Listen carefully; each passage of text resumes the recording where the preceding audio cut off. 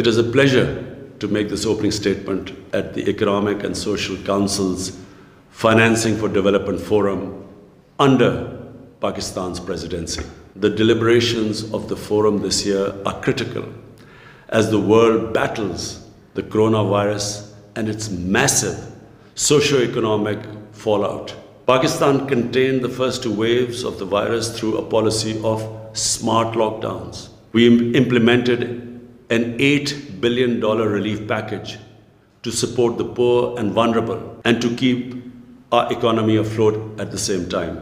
Now, unfortunately, we're facing the third wave of the virus. Inshallah, we hope to defeat this. We need a lot of luck, like everyone does. The international community must ensure that the vaccine is available to everyone, everywhere, as soon as possible. If not, the virus will roam around and come back. Production of the vaccine must be ramped up. Patent and technology transfer restrictions should be waived to enable this. Vaccine nationalism and export restrictions are deplorable, as is the use of the vaccine to advance national foreign policy objectives.